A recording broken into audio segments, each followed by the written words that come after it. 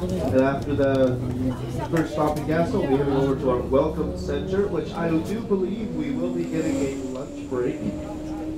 So what will happen is, I'm not sure yet, but once we get there, I'll explain to you everything that's going to happen. If we are going to get a lunch, no worries. We're going to be able to transfer you to a bus ahead of us, and that will continue on its tour. But we'll just make sure once we get there. But for the time being, I'll explain to you how Gastown received its name. So in 1867, before anyone came here to settle or to create a city of any sort, this was all a forest. So these were all trees lining around this area of town, all around Vancouver, all around British Columbia, I would say.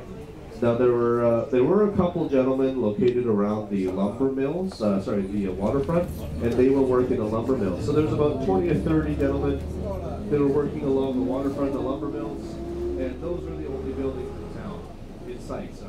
The nearest housing or restaurants or bars or anything was about 15 miles out in that direction. Now, for hard-working lumber mill workers, you need something to get you going a little bit, and that is where a man named Jack Dayton comes in. So Jack Dayton was a man from the British Empire. He came overseas with a whiskey barrel, and that was it. Came over with a full whiskey barrel, and he knew this was a prime location to settle. He knew that this was very close to the West Coast, so he could do a lot of fishing, a lot of lumber. You can also, there was a prime location just because you're very close to the American border.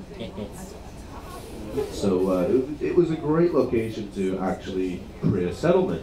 So he came overseas, he said, came up to the lumber mill workers, and he needed a place to live. Simple as that. Jack Dayton needed a place to live. Lumber mill workers, they wanted a place to drink. It's very important. You must have a place to drink. So, what Jack Dayton said was, if you gentlemen create me a saloon, I will give you all the whiskey you can drink from this barrel once the job is done. So with that being said, it took them 24 hours to complete the saloon. They did not waste a single second building it. And they gave him the nickname Gassy Jack.